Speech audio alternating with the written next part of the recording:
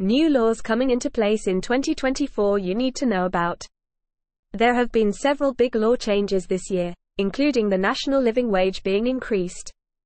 But as we now enter 2024, more law and regulations changes are set to be made for those living in the country. In the past 12 months, new legislations were passed in Parliament, meaning throughout the new year they will become laws in the UK. Some changes relate to employment, including laws which entitle workers to more time off if they are looking after a relative, while others include changes to childcare allowance and new rules for international students applying for visas. Here we've listed some new laws that may directly or indirectly affect you in 2024. Before we start the video, if you are new to the channel, please subscribe our channel for upcoming updates by UK government and other very interesting content on various topics. 1. Carers Leave Act. From 6 April 2024, employees will have a statutory right to a week's unpaid leave to care for a dependent. The Carers Leave regulations will allow people to take up to 5 days off each year, to fulfill responsibilities for individuals who are elderly, have a disability, or are suffering from an illness or injury lasting more than 3 months. Employees using the leave must take a minimum of half a working day at a time, a working day meaning the employee's usual working pattern. There is no need for the leave to be used on consecutive days either. Employees could therefore take 5 separate days over a 12-month rolling period. 2. The Neonatal Care Act. The Neonatal Care Act is set to extend support to parents whose babies require hospitalization shortly after birth. If a baby is less than 28 days old and spends at least 7 consecutive days in the hospital, parents will be entitled to additional time added to their maternity and paternity leave from this year on. For each week their baby remains in the hospital, parents will receive an extra week of leave, up to a maximum of 12 weeks. This act is expected to come into effect in October 2024. This is in addition to standard maternity and paternity leave entitlement. 3. Protection from redundancy. Another law likely to be implemented in April 2024 is the Protection from Redundancy Act. It will ensure that pregnant employees and those returning from maternity, adoption, and shared parental leave are protected during redundancy exercises. Currently, if an employee is on maternity leave, the employer will be obligated to offer these employees a suitable alternative vacancy until 18 months after the birth or adoption. Next year, the existing right will be amended to cover pregnancy and a period of time after maternity. The exact duration will be set out in secondary legislation. 4. Allocation of tips. A new law will ensure that employers must pass on any tips, gratuities, or service charges to workers. Employers should make sure that 100% of all customer tips, including those paid by credit card, are distributed to staff without any deductions. The Act is set to come into force from May 2024 and will state that tips must be made in full to staff no later than the end of the month in which the tip was paid by the customer. This law applies to all employees and workers including agency staff and zero-hours workers. It is being reported that employers must maintain records detailing how tips are distributed, and workers will have the right to access these records. In cases where tips are unfairly allocated, employees will have the ability to make a claim to a tribunal, with potential compensation of up to £5,000 for mishandling tips. 5. National minimum wage rises. National minimum wage rises every year, but in April 2024, we're set to see more than just the standard change. Currently, workers aged 23 and over receive the highest rate of pay for national minimum wage. There's a lower rate for workers who are 21 and 22. However, this band is going to disappear, pushing 21 and 22-year-olds into the highest band bracket. So here are the new rates you'll need to make note of.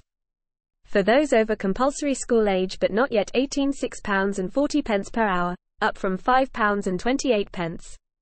For apprentices aged 19 and under, or 19 and over and in their first year of their apprenticeship, £6.40 per hour, up from £5.28. For those aged 18 to £28.60 per hour, up from £7.49. National living wage, anyone aged 21 and over, £11.44 per hour, from £10.42, you'll need to make sure you pay your staff the correct wage if they earn on or around the national minimum wage. Otherwise, underpaying, even accidentally, could lead to you having to fork out. 6. Changes to building regulations. Building control is to become a regulated profession, meaning that the job title, building inspector, will be protected in law in 2024.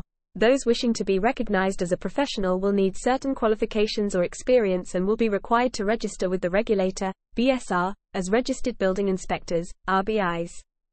This will become a requirement from April 2024 and applies to individuals within local authorities and those working for approved inspectors, or registered building control approvers. Gov.uk states registered building inspectors can carry out regulated building control activities, which are assessing plans, inspections, giving advice to building control bodies that carry out regulated functions.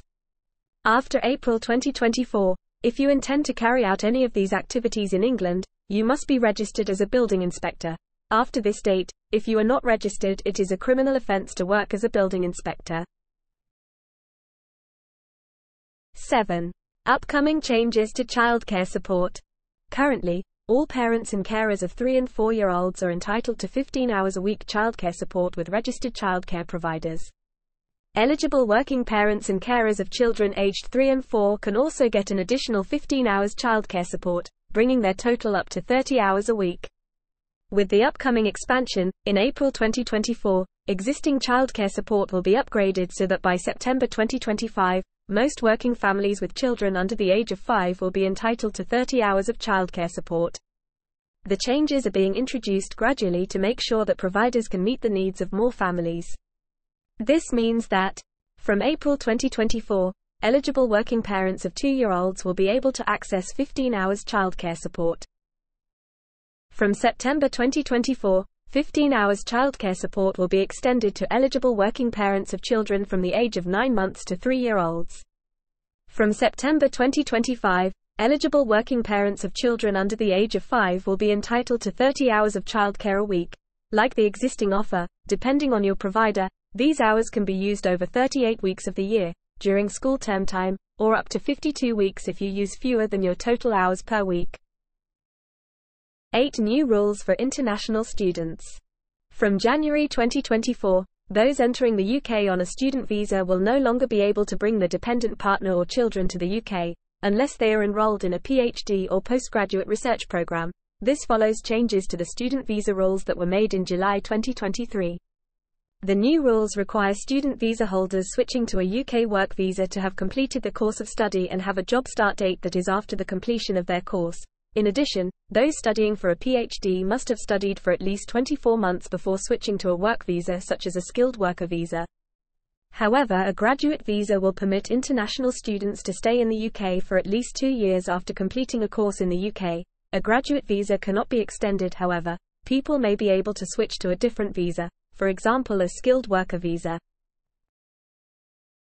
9 new clean air zones. A number of cities across the country now have clean air zones, CAZ. However, in 2024 more may be introduced. Bradford, Bath and Birmingham have been in action throughout 2023. Future clean air zones being looked into include Greater Manchester. The idea of the zones is to improve air quality. If your vehicle exceeds emission standards, you may have to pay a charge if you drive in a clean air zone. Liverpool has opposed a CAZ due to the shortage and cost of new and used compliant vehicles. However, Liverpool City Council said they instead want to focus on improving public transport networks and finding other ways to improve air quality. Thanks for watching this video. Hopefully this video will be helpful for you. Please subscribe our channel for more interesting videos. And please don't forget like, share and comment.